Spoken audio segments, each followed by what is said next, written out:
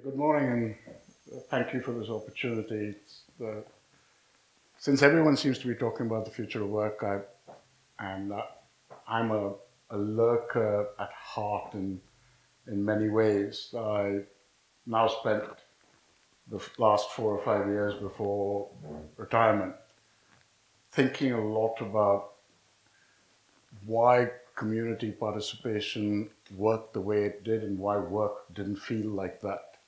And I just want to spend the next 25 minutes sharing, what thoughts I have about it, and I'm sort of very happy to take questions after that.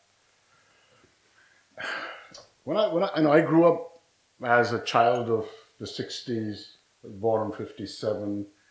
Things took a little time to come to India, but my summer of love was closer to 69 than 67. There's a time delay for these things to sort of rattle their way through and get known. And I also had to grow old enough. So, 12 or 13 was probably the minimum before I could engage without my parents getting too upset. But part of growing up at that time and the experience since, and I've spent like 40 years as a result in something that vaguely passed for tech, was a real sense of utopia about tech. That we could solve the world because of technology. It was going to sort of solve Middle East peace, world hunger, get our, medical lives together. I wasn't into the we would live forever. I had, no part of me was into that necessarily, but I genuinely believed that technology would serve us to keep us happier, better. It would reduce inequality. It would deal with the kind of issues I was growing up with as a child. And I had a grandfather who would say things to me. He was a chemistry professor, and he'd say things to me like, your peak longevity generation. And that was like a bit of a shock, saying, what do you mean? That my children are going to live less long than I am? And then he'd sit and explain why he thought so. And this was like in the early 70s, or you need to be rich to be thin. And statements, every one of those statements made me wonder what life sort of had for us going forward. And then, I look at today and there is a sense of what have we wrought?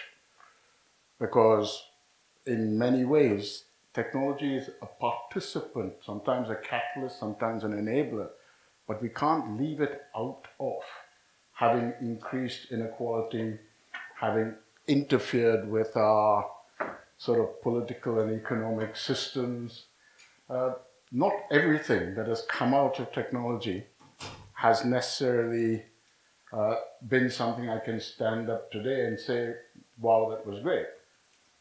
Not that it hasn't, I'm still a utopian in that sense.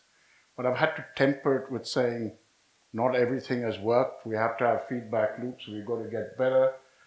And I remember talking with Freeman Dyson like he was in the lobby of a conference I was attending because his daughter was organizing the conference. And, he would say things like, in the 40s, we were planning to use nuclear power for space travel. And it took us a little while to figure out maybe that wouldn't work. Okay?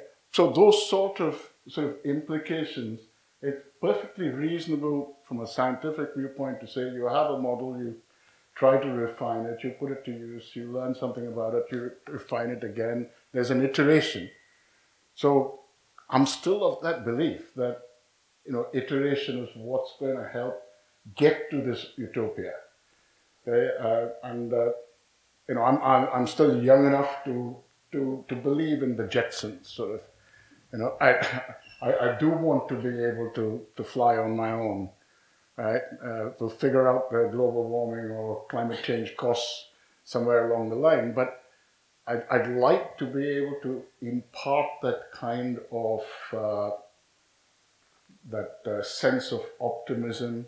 It can be pragmatic. It can have the necessary down to earth, how do I actually make this work? But the alternative is of no interest to me. I can't be Chicken Little kind of feel.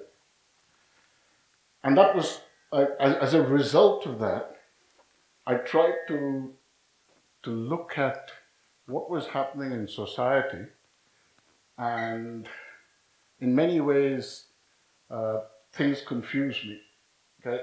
Everything I understood from studying how the technology I call technology had sort of roots in the 50s and 60s based on papers and work and investment in the 40s, and leading back to the research and thoughts of people maybe 100, 150 years worth. So I'm not sort of in any way discounting that, but by the time I experienced it, it was about a 60s setup as a reaction in society to a set of world wars and a belief that things were going to improve. But there was a lot of community within it. So I started moving from this idea of technology to a sense of community becoming the important driver. So a meeting like this, a festival like this becomes very important to me, because even at the small dinner that I attended last night because I came here earlier, it was a real sense of community and how every member in the community had something to bring, to contribute, to participate. And that started setting my social context that, now that I'm retired, I play golf, and one of the first rules of golf is a solitary golfer has no standing in a course. Okay? You have no importance if you're alone. It is defined as a social game to begin with. Everybody can pass you. Everyone can tell you, get off, wait, do whatever you want, because you don't have a right. In a similar kind of way, it's like working at BT. What use is one telephone, right? In any form of exchange or communication or network, one is a pretty useless number. The sense of participation, the sense of community becomes a key part of how things happen. And, as I watch my children grow up, and now I'm watching my grandchildren grow up, there's something fascinating about how they fight for an individualism, and yet it's individualism within a group, right? So my first child, and she's 33 now, nearly 34, and I remember her looking at me and saying, by myself, meaning, leave me to do this. She was like 3, 4, or maybe even younger. But while she's doing it, she turned her head to see whether I was watching, right? It wasn't the sense of doing it by herself, which was important, but doing it by herself while being noticed as doing it by herself. So where, your part of your group identity also had that feedback loop. And now that I've got 2 grandchildren and I watch them, the same thing is there. There is a joy in being able to do something yourself, but part of that joy is in being able to know that someone is watching you do it, and that someone matters to you, or the opinion of that someone matters to you. We are social people. So as I tried to establish this sense of community within the world of technology, I had to look at how society worked. And all the evidence existed that society was a team sport. Life was a team sport. Okay, it's not, I'm a rock or no man is an island or whatever. There was some genuine reason to believe that we were brought up somewhere within our psyche to be team players. That we had a consciousness within us that required us to learn how to work with each other. And then, because I spent so much time in sort of financial services, I had to take time to explain to people the essence of society was always some form of mutualization. Right? If you look at insurance models, what does it basically say? Well, no one person can take the hit of a major event. But if we could spread that cost in order to prepare for it amongst enough people, then the few people whom it did hit would be able to afford it. And by definition, everybody else was paying for those few people to be able to afford the hit. Right? That sharing, that mutualization was part of how the market worked. And it's not an insurance marketplace that evolved out of the city of London or something. You know, you go to any community and you see how they deal with events that affect part of the community. You know, your barn burns down, the rest of the village will come along to help you rebuild that barn, feed you, house you, give you support, provided you paid the price of being a member of the community. Okay? You had to be an active member of the community, and it's not equally active, it's not a homogeneous society. You had to just participate enough to say you're doing what you can. So that, you know, there is a widow's mite aspect to it, because it's not a subscription fee that everyone has to meet consistently. It's what you can do for it. And we are differently skilled, we are differently able, so it is expected that there's a heterogeneity, a variety, a diversity in community, and it will work. And a lot of our, you know, until maybe 150, 200 years ago, we used to live and die within 30 miles of where we were born, because the cost of migration was high, we couldn't afford it, and we tended to move because there was some natural or economic or political crisis.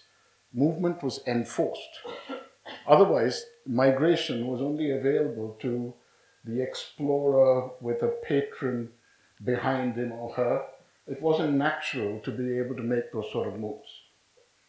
And some people, and I include myself in it, believe that what happened was the diasporas that took place because man could afford to migrate post the Industrial Revolution, as it became cheaper and cheaper to be able to move vast distances. It took time for communications to catch up, because the cost of communication didn't drop at the same speed or at the same time. So that's what created a kind of environment where, when I came to the UK in 1980, I was earning after tax about £230 per month. And it cost me £10 to call my mother in Calcutta for a 3-minute call. Okay? Imagine that, and people trying to take a similar slice of their income to make a 3-minute call. The net answer was I didn't make calls, and I was too lazy to write. And it became a problem until, you know, mothers and hands and ears and twisting and whatever else happened. But over time, I did communicate occasionally. But people don't realize that the cost of communication did not drop anywhere near as quickly. And then when it did, surprise, surprise, you got Friendster, Friends Reunited, Facebook or whatever, because people used the technology and the lowering of cost to be able to rebuild the communities they were used to having. Okay? But now they were virtual, they were distributed, but the community existed. Looking further at society, where I got to was saying, if mutualization existed, how did the community work from an electronic viewpoint? So there was a bit of, you know, trying to understand people like Durkheim, get a sense of, you know, community from a sociological perspective, move through that to people like Jürgen Habermas, you know, Howard Rheingold, seeing how communities of practice began to evolve in an electronic world, getting further than that and watching, you know, it may be considered pop science, but I enjoyed reading even people like Stephen Johnson, you know, helping me understand about whether it's slime mold or ants or swarm behaviors, emergence, and how often things that were hard to do as individuals were solved by community. And these communities were sometimes very similarly skilled, but more often than not differently skilled. And, you know, coming from India, I was used to division of labor within society, and yet I hated the caste system. So how was I going to solve that problem? Because societies seem to work around this idea that you did have different skills, but people seemed to price or value those skills differently. There was a market failure somewhere within it. And then I realized it wasn't the diversity in skill that was the problem, but the ranking of those skills. As soon as you said, you are better than that person because, you know, a cobbler is better than a baker or something like that, rather than you are differently skilled, and for society to work, we need that variety, we need those differences. So I began to get comfortable, you know, by the time I was reading people like Amy Jo Kim and how communities practice formed in electronic networks, in the digital or virtual world. A lot of it came down to being able to understand diversity and variety within the community, a lack of attempting to rank that so that you still had equal rights within it, and then a sense that not everybody contributed the same way or with the same volume. As the open source movement started getting more engaged, and a lot of you work in different parts of open source, you know, even today, in the late 90s, it also became clear, and this is where my interest in lurking became active, to say almost every community I studied, about 5% of the people in the community seemed to carry the lion's share of the work. Another 15% or so, just as a rule of thumb, this is not precise scientific research, this is anecdotal, but anecdotal over 20 odd years of being interested in the topic. And about another 15% seem to be active enablers, participants, supporters. And the rest of the sort of the community, the 80%, were noticed almost by their being passive or appearing to be passive.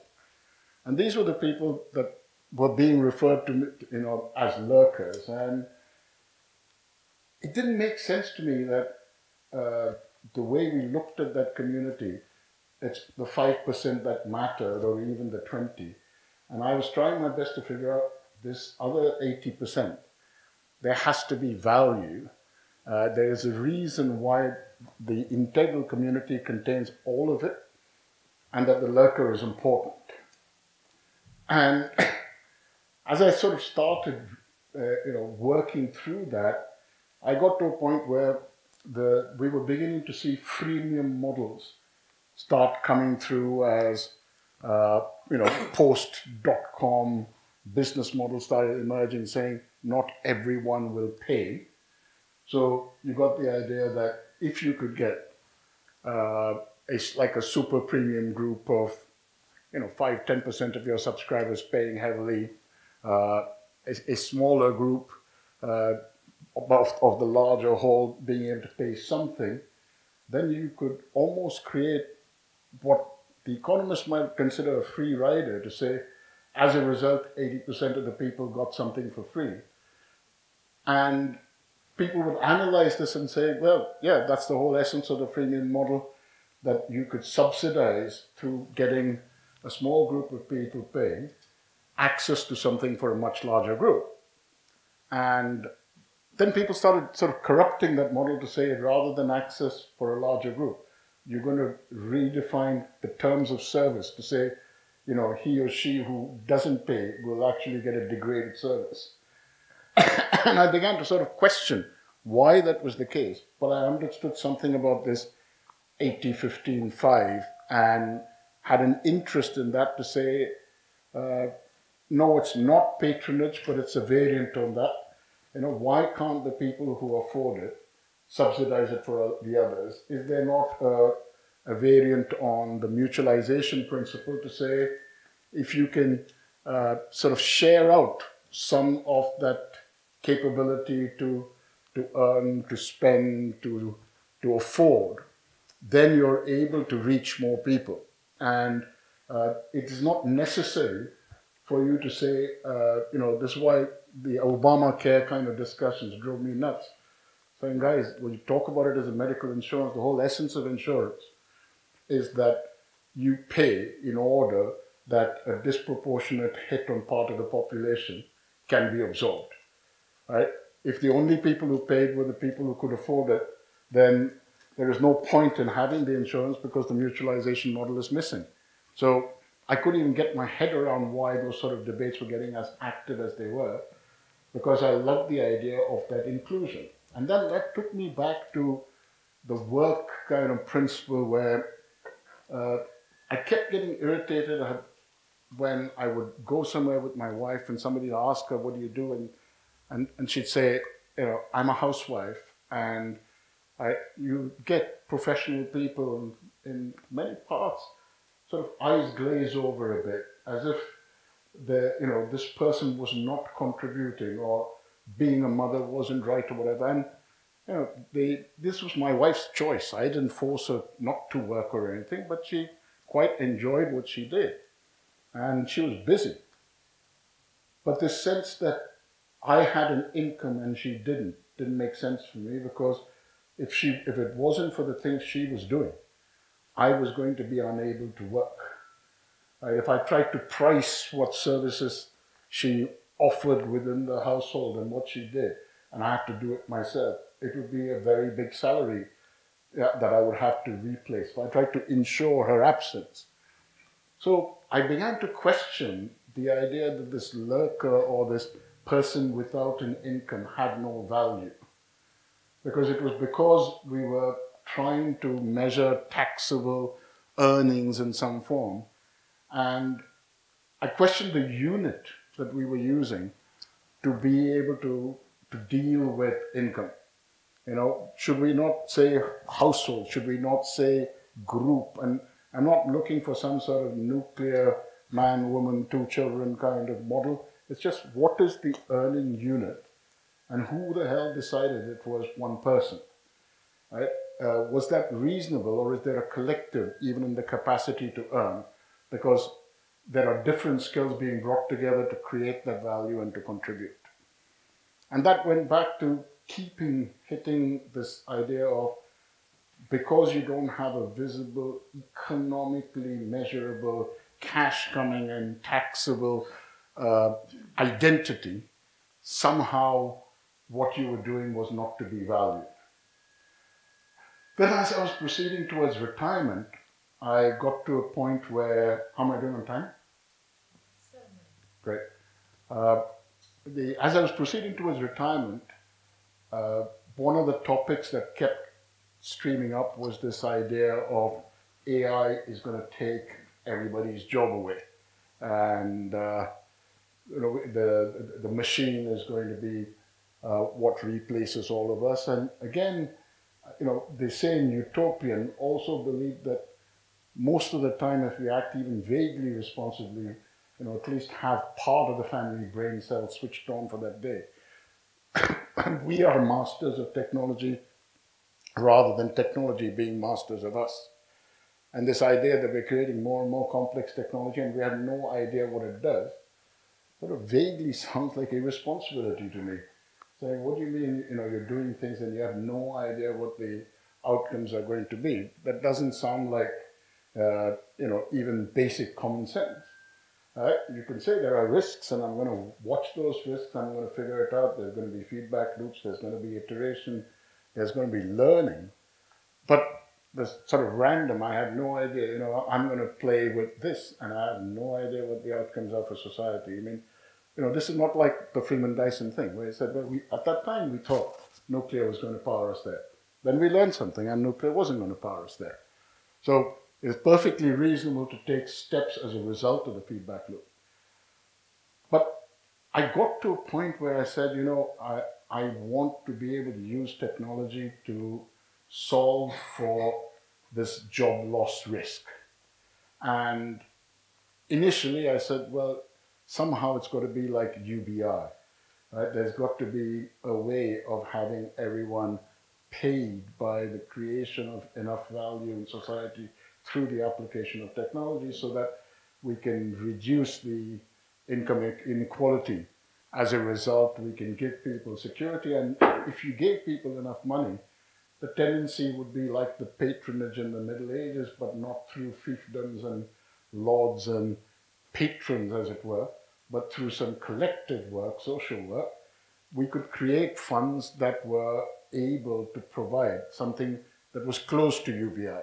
And the model I was looking at, which quite a lot of people are now trying, which fascinates me still, is that if we could make human beings sensors of waste, right, that we all have access now to smart mobile devices reasonably cheaply almost anywhere in the world. The connected part of the world is growing. I read about a girl in India who, having spent time in the US, went back to the villages that her roots were from, although she hadn't grown up there, and found that life was hell because there was no predictable availability of clean water. And that meant cooking, hygiene, ability to dress up for work, plan anything, look after your children. It didn't matter. If you didn't have predictable access to clean water, this was a problem. And she tried to get to why and found out that it was because the infrastructure for delivering water to these villages was so decayed that it kept leaking, and the utility company could not afford to do anything other than firefight. Therefore, it was quite random as to when water was available. She spent a little time studying it and came back with the idea of a trade between the villagers and the utility to say the villagers will photograph and report the leak wherever they saw it using their mobile devices and SMS. And in exchange for that service, because it would solve a problem for the utility would form a schedule that said, you will have water in your village between 11 and 1 or between 2 and 4 or whatever, so that the beginnings of predictability and planning came into it. And this was a simple example for me of human beings becoming sensors of waste and of value being generated from the aggregation of data to do with that waste. And so I started thinking that's what I was going to do. But when I found out there were a lot of people doing it a lot better than me, then my dreams of saying I'm going to do a PhD on UBI to do with AI and sort of and the management of waste was perhaps not for me. But I still couldn't get away with this idea that I was now going to become this lurker, this person without income, this person without value. And there was a guy called, this is one of my big worries. When you remember something and you cannot find any report on the web of what you remember and you wonder whether you made it all up. But I have this distinct memory that I was watching something in the late 80s or early 90s where John Harvey Jones, who used to be the chairman of ICI, was going around looking at companies for a week and then coming back and saying, these are the things you must do to fix it. And whoever ran that series decided that he would look at an erstwhile Maharaja's kingdom. And he went to this kingdom for 6 days, came back and said, by the way, I've looked at everything. I have good news for you. You have about 5,000 or 6,000 people who are completely redundant. They fulfill no value to the kingdom. And this Maharaja looked at him and said, so what will they do? And Harvey Jones said, you don't understand. There is nothing for them to do. And the king looked back and said, but what will they do? And I've grown up with an idea that dignity, a sense of purpose, a sense of inclusion and participation comes from the mere act of someone feeling that what you're doing is of value. Okay? And that's what I'd rather call work rather than connecting it up to an income or a taxable income, to say there is a purpose for what you do. And that purpose is something that we have to be able to give everybody. And when I look at community participation and this idea of lurking, and I then went into saying if open source communities work this way, where else? And if you remember the late 80s or early 90s, I look around and say, okay, enough of you would remember.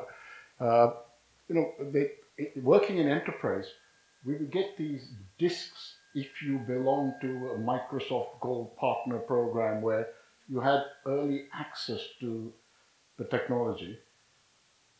And what they were doing was open sourcing testing, right? By turning around and saying, we're going to give you a substandard product and You can have it early and you can tell us what's wrong with it and we'll make you pay for the privilege. Okay, that's a pretty clever model.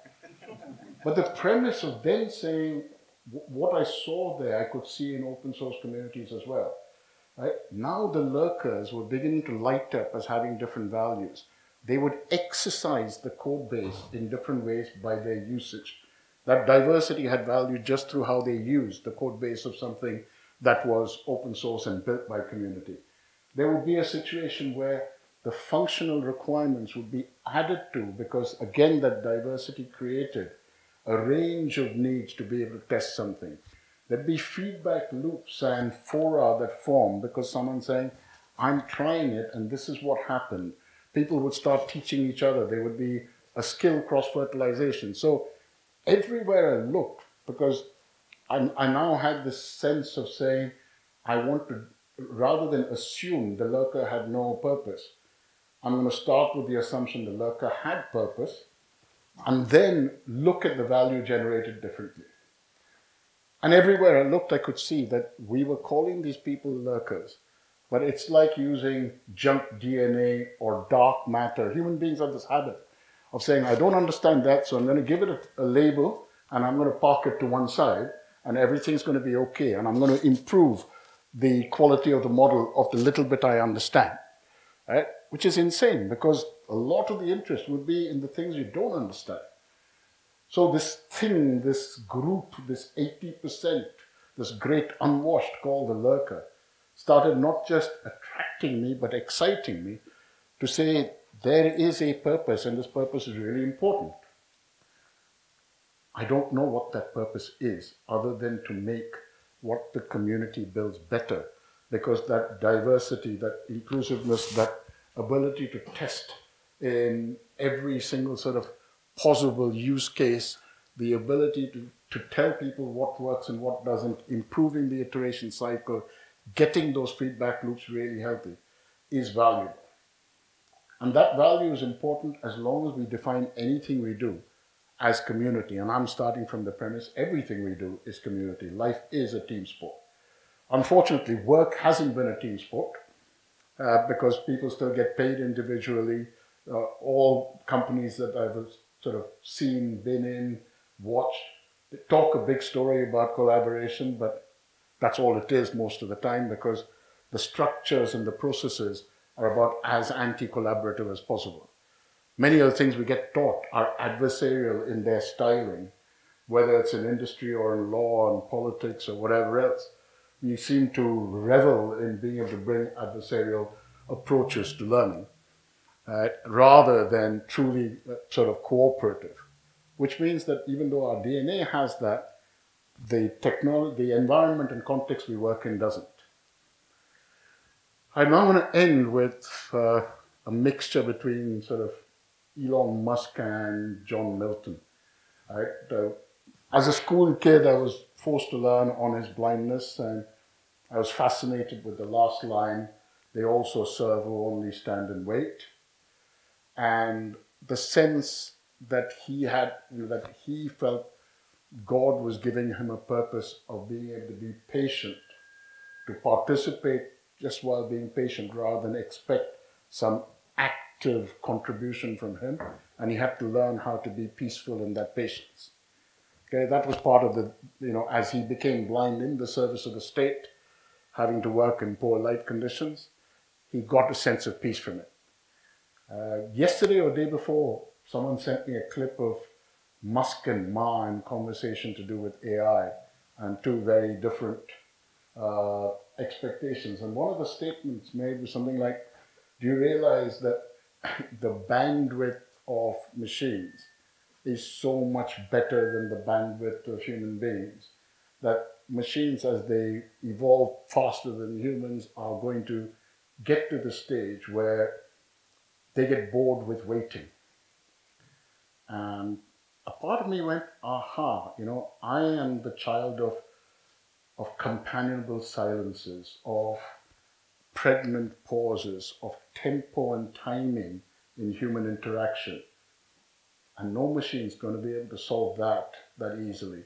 When people ask me about Turing tests kind of thing, my favorite example would be you know, an Only Fools and Horses clip where Trigger and Rodney are talking, and the conversation goes something like, Dave, yes, Trigger, why do they call you Dave? Well, actually, nobody calls me Dave. It's only you who calls me Dave. It's, all right, Dave. And, and that kind, you know, when I can see a computer smile about that, I'll figure something out. But I think that thinking slow, eating slow, living slow, being able to bring time and tempo into our lives is something that differentiates us very much, because only someone who really understands interaction and community values the time in that interaction, right?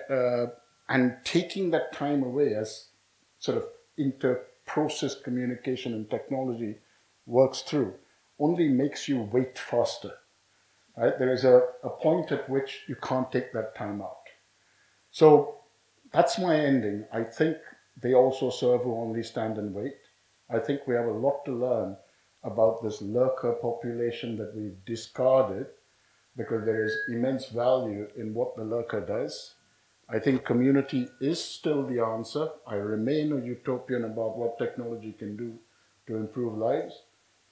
But to do that, we have to redefine what the productive unit size and shape is, and what the engagement protocols of society are. And we know them already.